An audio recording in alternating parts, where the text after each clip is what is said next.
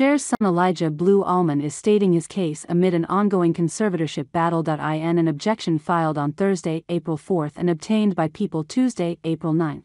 Allman objects to Cher's request for a temporary conservator and outlines the reasons why he finds it unnecessary. The filing, Allman, 47, claims he does not need the court's protection, and even if he did, he believes a conservatorship of my estate is not the least restrictive alternative needed to establish that protection. Cher is not entitled to priority as he is married to Marie Angela, Queenie King, and he believes that Cher is unfit to serve.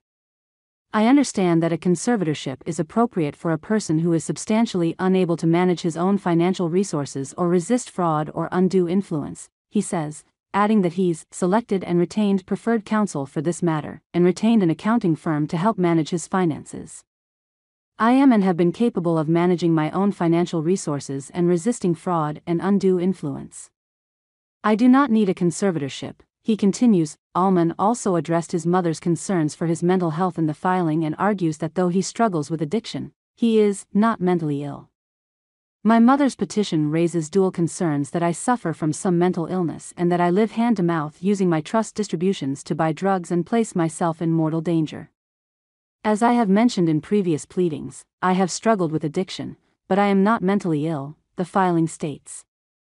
The absence of evidence of the concerns related to cyclical mental illness addiction raised in the petition over the last 4 months are evidence that I have control over my faculties and that I am not mentally ill.